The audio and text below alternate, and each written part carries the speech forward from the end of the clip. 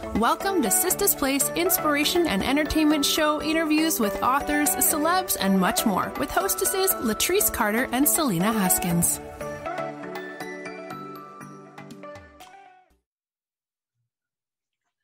Welcome to Sista's Place podcast. Today on my podcast, I have an author spotlight interview with Beryl McClary. Welcome to the show, Beryl. Hi, thank you so much, Latrice. I'm so glad to be here today. Absolutely. It's a pleasure to have you. So tell my audience who Beryl McClary is. Oh, I would love to. Well, actually, I go professionally by Beryl Thompson McClary. Okay. And I am the wife of the founder of the Commodores, Thomas McClary. We've been married almost 28 years. I'm a mother of 7, actually raised 6. Mm-hmm. I got married at 35 and had 5 children in 6.5 years. I had my twins at 42. Thought you would like that. I have been a trial attorney since 1982. I'm a woman of faith, and I'm now an author and a writer, and I'm just really excited about what life is to happen. But that's who I am. I'm a Beryl McClary, a woman of many hats. Hey, I love it. I love it. So what was it that inspired you to write the next chapter?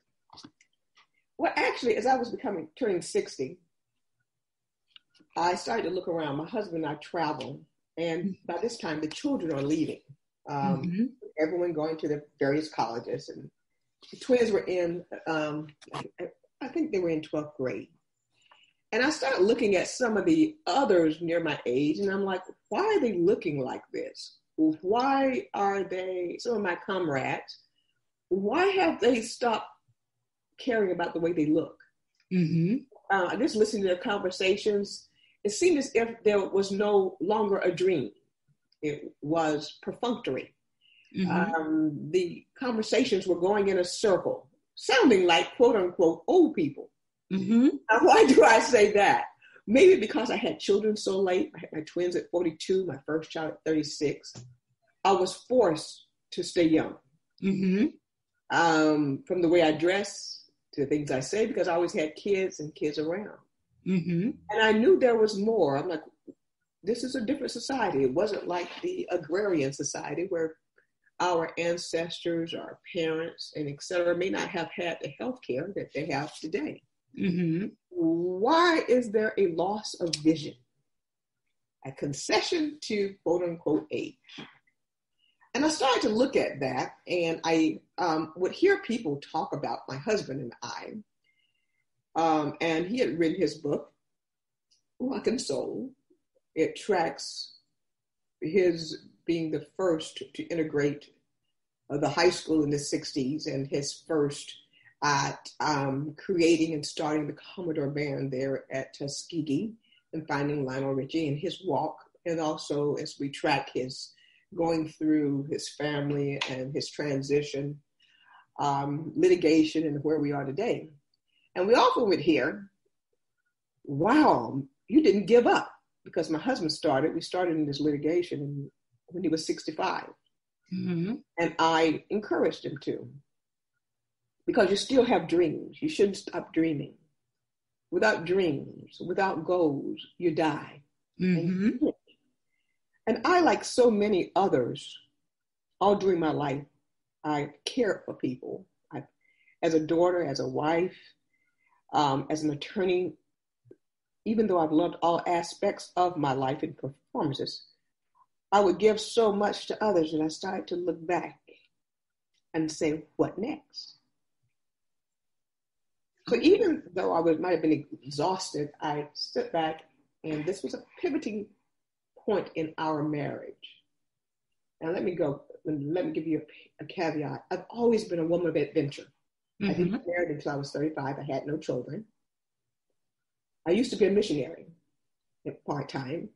I would go to where there were terrorists, in the 80s, the Shining Path, where they would have you come off the buses if you were Americans. And I would watch and have the natives tell me, don't talk, don't talk.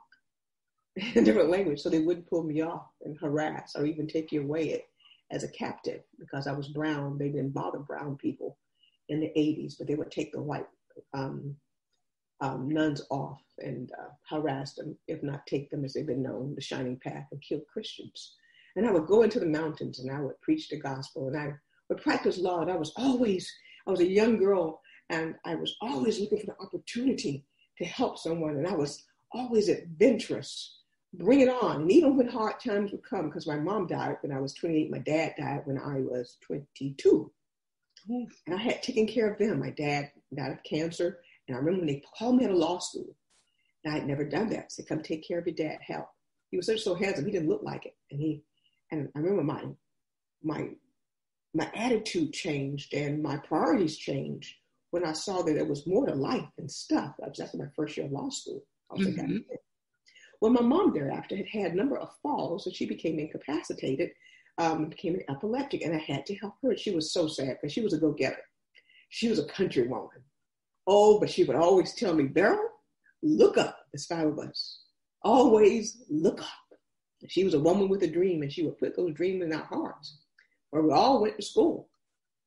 And she was a prosperous salesperson during the time when they had Negro insurance companies.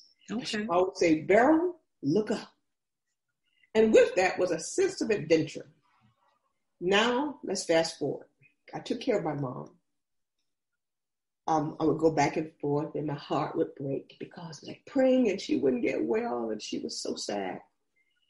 And the last words to me, because I was the youngest daughter, my other sisters were much older. My mother had children late in life, just like I did, and my sister too. My brother and I, we were born at 37 and 39, so it's not uncommon to have children later in life as a woman. And she says, Beryl, go live your life. Go live. Those were her parting words to me. Oh, wow. Isn't that something?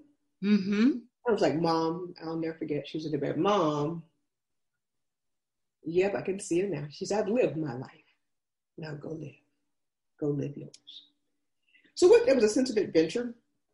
And I always remember looking at service.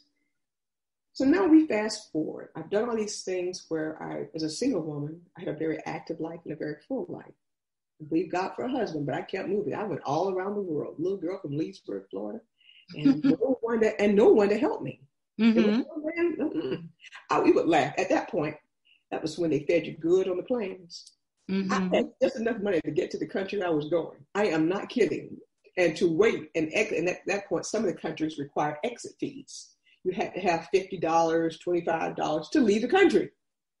And here I am, single. I'm in private practice. I've got these big dreams. I prayed, and I'm going to go and do these great things. And I have just enough money to get that plane ticket, get those transfers, and enough money to get back home. That is it.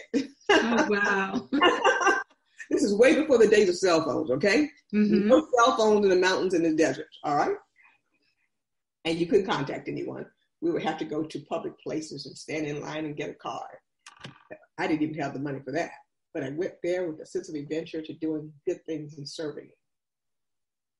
And so I get married at 75, at 35, and now life changes. I have a bonus child that I'm now raising. And of course, I got pregnant immediately. I was not pregnant when I got married, but I got pregnant fast. I was old, okay? My first child at 36. And all that came with having children happened very rapidly, and my life changed.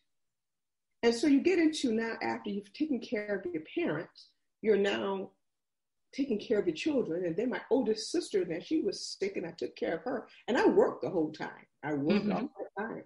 I was an exhausted woman. And then I saw my husband, who was not on the road as much. When I asked him to get off the road, and he made some other taking some transitions from being with the Commodores, I had so many little children, you all would laugh. When that man would travel out of town, I had all these babies crying, and I had been working. I would literally, until that plane descended, drive in a circle. And if that plane was late, I would keep driving. I couldn't wait to see the whites of his eyeballs Please help me with these children. I am not kidding. I was driving around in a circle. So I took motherhood very seriously. I was so glad to have children. And I loved them so much. And they said, you had so many. I did. I like little children.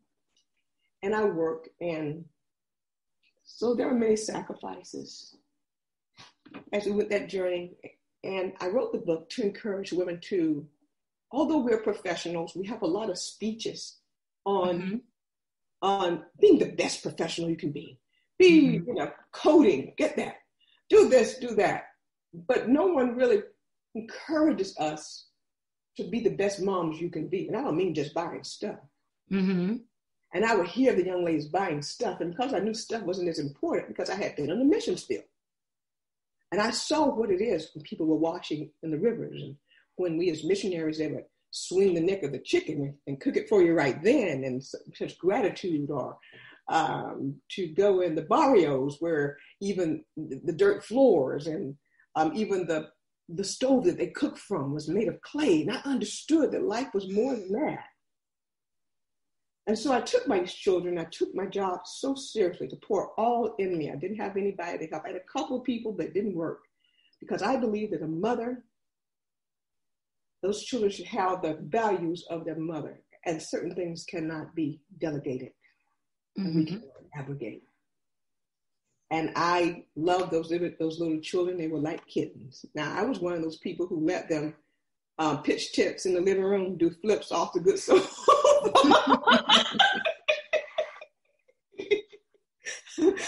I was one of those who would get ready for church and somebody would go outside and start playing and get dirty. Girl, I would just sit down like, oh, we all not going. We just going to be pretty right here. We have church in the den. I was like, I give up, all of that. And so you get through the phases and the kids get older and you poured into them integrity, strength, and character, all the things that I felt that were important. Faith in God, being the best. I would take them also on missions trips. I would make my children take their Christmas money. I would have them take their Christmas money and to give. When you take them on a missions trip, their view of life changes. I took them all to Honduras. And so we go on, and now they're older, and things are better financially, and we're moving. And you say, what next? And now I'm amongst, I didn't travel with my husband before. He didn't travel very much. And now I'm looking at my husband. I've always been a defense attorney. As a little girl, I always wanted to be a defense attorney. And if I'm digressing, Latrice, bring me back in, okay? I have interviewed people. Bring me in, girl. Bring me in. Okay. So all of this inspired you to write the next chapter. Correct. That's exactly right. So what I've taken you through this journey, because my life has been in chapters, and chapters of life. So now that the children are older, what is the next chapter? And I'm now almost 60. What are the new goals? Now that we no longer are caring for people like we were. Right? Now that we no longer doing homework projects, we don't have to be a part of. What is next? What does that look like for me? And that is what inspired me as I was on an airplane. Okay. So how did you come up with the name for the book? Did you just figure, okay, I'm entering in the next chapter of my life. That's going to be the name of the book. That's pretty much so. I was talking to my publisher, and that's basically what it was. Oh, okay. Said, well, what's next? What is the next chapter? What does that look like? Okay. It's catchy. Next chapter. Yeah, and to encourage people, how are you going to design the next chapter of your life? What are you going to do? Are you going to be like everybody else and sit on the side and talk about others? Are you going to pursue next levels in your life? How are you going to design it? Because that pen is in your hand. Absolutely. So what is the message that you want readers to gain from the next chapter? If it's one message that they can take away from the next chapter, what is it? It is to encourage women and men to recognize that it's never too late to write a new chapter in your life. It doesn't matter what it is, whether you want to pursue a new goal or children, you start a business. Doesn't matter how long it takes, as long as you have breath in your body. That means you still have an opportunity available to you. That means that we are still positioned to do whatever it is that we dream of doing. Okay. But that also comes from taking care of yourself, mind, body, and soul. Mm-hmm. Much of my book is about self-care. Mm-hmm. What about me? Mm-hmm. You're not forgotten. Have you taken care of yourself? It's the only temple we've got. Have you taken care of your mind? Have you taken care of your body in order to move forward to that next chapter? And not to feel guilty. Mm-hmm. Not to feel guilty when you choose self-care. Not to feel guilty when you decide to come to the front of the bus and say, it's my time now. I've served you well, but it's my time now. Absolutely, absolutely. Because we as mothers, and I'm guilty of that myself, we as mothers, sometimes we're so used to putting everybody first that sometimes we put us on the back burner. So yeah, totally get that. That's exactly right. The back burner, and then we get older and we can live in shoulda, coulda, and woulda. I did my first half marathon at 60. Oh wow! And I trained, and I had my vision board. I used to jog when I was younger, and then I had gained a bunch of weight, and then I wanted to lose it. But I did that. My 16-year-old niece got me into it, and I trained. We were going to do this half marathon in Jacksonville together.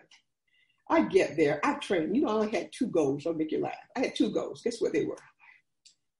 They were not to come in last. Oh, wow. Okay. Not to come in last. No, I was not going to come in last in the 60-year-old. And secondly, to beat her. I was going to beat that 16-year-old. And I would run and increase my speeds because I wanted to beat her. And that was my 60-year-old goal. And then I did it. I'll be 63 next month. Doing things we hadn't done before as a way of keeping the next chapter in our minds. What's the next thing we're going to conquer? Which are other more solid things that I do too more. Okay. Very good. Will there be more books from you? Yes, ma'am. I'm glad you asked that. I'm going to do something about as it relates to relationships for my husband and I. I'm always asked the question, how can you tell when it's real? Mm-hmm. How do you and your husband work together? Because we work together and travel together. Now that he's gotten back on the road, I was even one of his 7 lawyers in some major litigation. How do you stay in love with each other? How do you become? I mean, you can tell we are friends. We are business partners. How do you get over the humps and the bumps? I'm always asked that about how to stay married. People are always fascinated in asking us questions. So rolling that in, I am going to write a relationship book. What does it take? What's that language? In my law practice, domestic violence, domestic relations, one of the areas. I've listened to the young women, and I find that they are cute. You're beautiful. You got your weave on. You got your natural. You got your bodies right or unright. You're confident. But their language is too strong. I used to represent men. And I'm like, and so I would listen to the young women on their side in their conversations. They snap it up, hook their neck, and told him something. And I'm like, baby, you gonna lose your man. It's your mouth. Your mouth. No one taught you how to speak the love language. What does a man like to hear? Okay. All righty. That sounds good. Sounds really good. Is that getting you interested, girl? I'm old fashioned. My mother always says I have an old soul. So, but yeah, I believe in being courted. That's right. That's why it works. Yes. Where can readers get your current book, Next Chapter? They can go to Barnes & Noble. It will eventually be on Amazon. They can also go to my website and order it, and I can send it to them. My website is www.berylmcclary.com. Of course, Barnes & Noble's, Amazon, and they can find me on social media. Okay, awesome. So Who inspires you and why? Name 2 people. Name 2 people, easy. My mother, of course, Dorothy Lee Thompson, and recently a vibrant young woman by the name of Lisa Nichols. Okay. Why do they these 2 particular women inspire you? Basically, they both have this in common, coming from humble beginnings and the ability to see through problems and achieve in spite of. Now, Lisa Nichols is a very interesting woman, a Black woman, speaker, but she has gone to put her business. She has an IPO or a speaking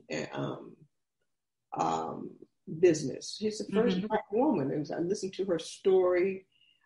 Very inspiring in how she acquired the necessary skills to move forward and become that multimillionaire while being able to maintain her faith in God and develop the necessary skills to move forward, much like that of Tyler Perry. And I like the fact that she seems to be very grounded in that.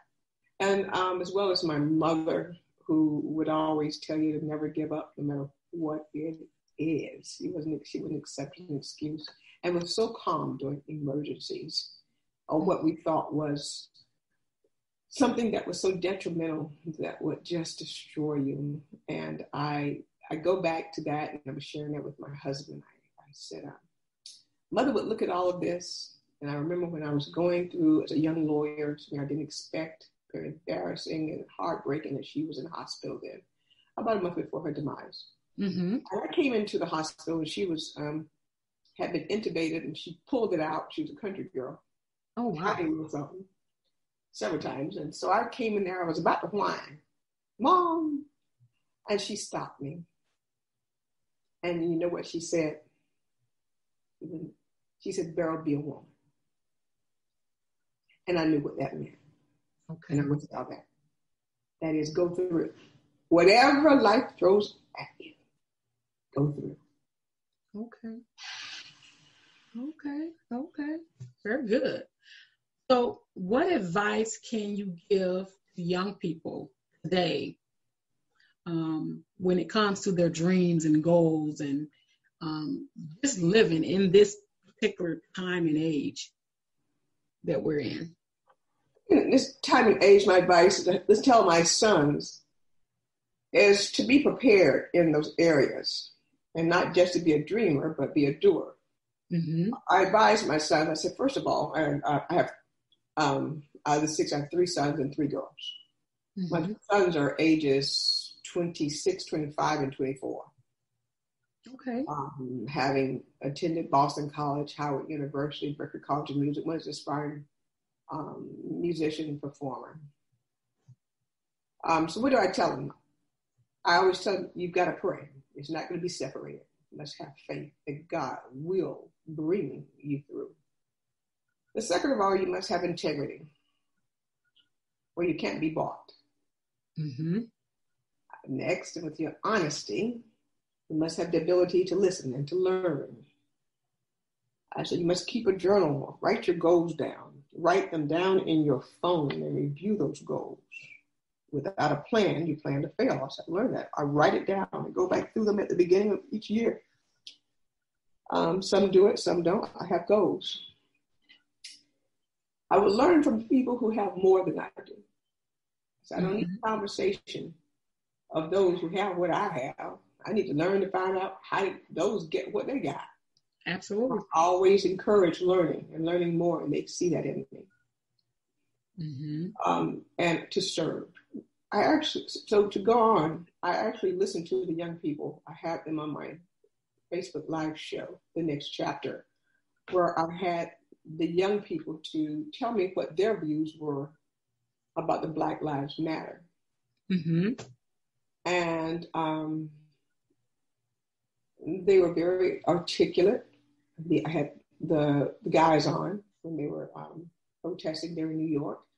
I did have some young, educated, first-generation Haitians to give me their perspective of Black Lives Matter, since their parents were part of the movement and they weren't either, and they have been the benefactors of the sacrifices of the Blacks in the 60s and the 70s. What was their point of view? So what would I tell them? It is good to have speeches. It is good to pursue money. That's great because it takes it to move. But there comes a time in life you must stand for something, and it has to be more than talk. Absolutely. If you don't get out and vote, and I don't find you all getting out to vote because I volunteer. I'm one of those super voters. Mm-hmm. All of this talk means nothing. You're right back where everybody else is. Talk is easy. Mm-hmm. Criticize.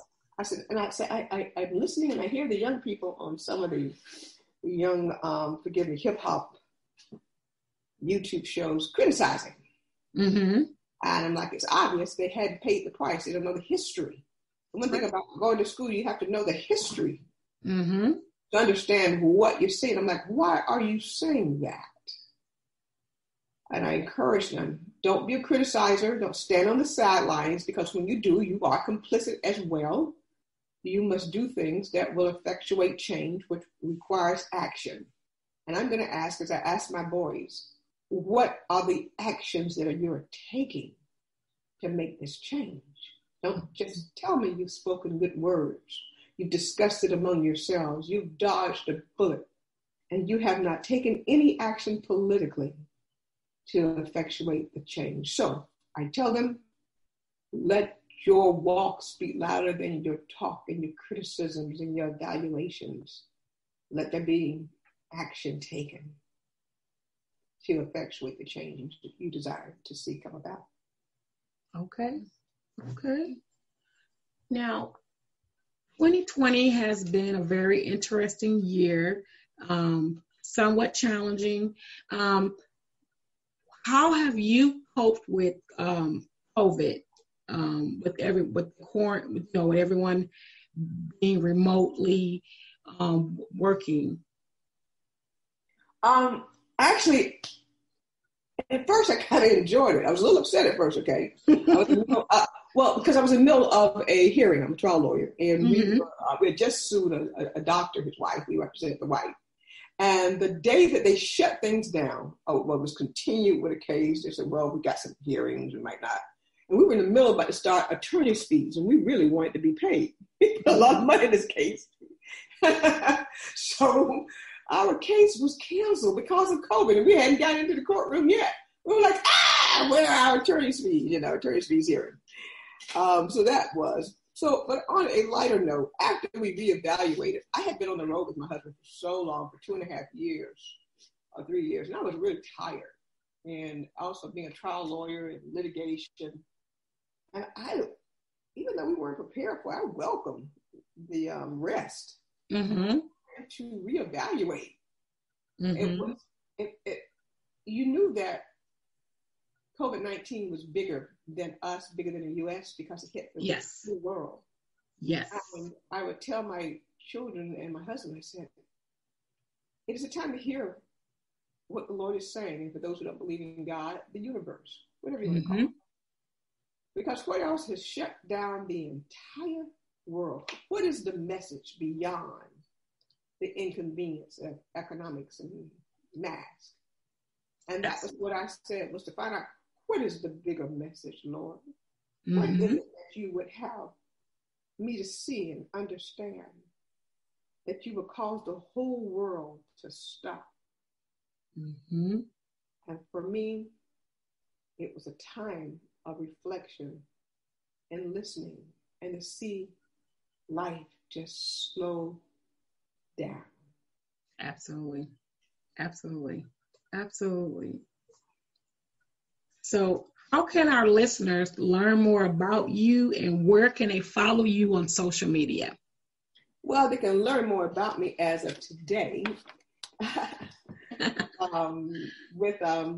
if they go to my Facebook page, and they'll see a few things about me there and videos that we've done. I introduce myself and introduce chapters of my book, as well as other relevant topics current events. I brought in speakers, so that's going to be on Facebook.com, Beryl McClary. They can always contact me at info@berylmcclary.com. Love to hear from them. Love to answer your questions. Of course, Facebook.com, Beryl McClary. And if they see that number, 888-640-2999, feel free to call and have a message. I'd love to chat and find out more about what's happening and how I can address what issues that might be on your mind. And maybe I can mentor, maybe I can bring a light to those places that I've had to walk through and succeeded at walking through. Okay, that's beautiful. That, I love that. You're reaching back, teaching, mentoring. That's what we're supposed to do. And not a lot of times you hear that from authors or even those who are, in your position. You have a lot of wisdom, a lot of golden nuggets that you could pass on to many generations. Thank you for that. Thank you for that. In closing of the show, I just want to say congratulations on the next chapter. Look forward to the relationship book. I'm gonna have to add this one to my library. Which one are you gonna add to your library? The next chapter. See what your next chapter is gonna be. You're so young. Relationships. I really have been considering this relationships. If I'm hearing and more people are stopping my husband and I asking questions. Yeah. Well, you know what? You have a demand. There it is, right there. There it is. Yeah, there's a demand. So I said, Thomas, let's analyze. Mm-hmm. Why do we still like each other? Well, that is good. That is really good, especially Black love. Black love is beautiful. That's right. You're absolutely right. And it's not phony. It's authentic, as you'll see him you can go and see on YouTube. Okay. McClary, my virtual book signing as he sings to me, Lady, and I think one of the others when the gentleman, Mr. Floyd, I was crying when I saw him suffering as a criminal defense attorney. I was first criminal defense. Mm-hmm. I could hardly take it because I have sons, and to think of what happened to that man and what had happened for me is I remember the young man telling me those stories. Mm-hmm. And to see my husband comfort us, and as we move as one, is always my desire. But for those who want to marry, that you should, and to find and to get, not find a good man. Mm-hmm. For those men who don't know how to be a good man, I can perhaps point you the way that you can, some things to bring to your attention. And for those who are in relationships, assuming there is no verbal and physical abuse, how do we make this work? Because I do a lot of time sharing. Mm-hmm. I know I came from a mother and a father, and I hear my children saying, "Oh, my friends, they're every other weekend," and they're like, "We don't quite get that, but okay." And it seems like we were an anomaly, that they had the same mother and father, same children all living in this household. And for the young women, how to love your children and make them and love yourself. Mm-hmm. In the midst of a world that would say, do this and do that. Understanding that there's a season for everything. Absolutely. Absolutely. Thank you so much for being on the podcast, on Sisters Place podcast today. I truly enjoyed your conversation. And everyone, make sure you go and pick up the next chapter, available on Barnes & Noble, Amazon, and make sure you visit our website. I will definitely drop some information on our Sisters Place page on Facebook so that you can pick up a copy of her book. Congratulations, and thank you again. Thank you. Have a good evening. Thank you. You too. Thank you. Be sure to subscribe to Latrice's YouTube channel, Sisters Place, and follow her on all social media.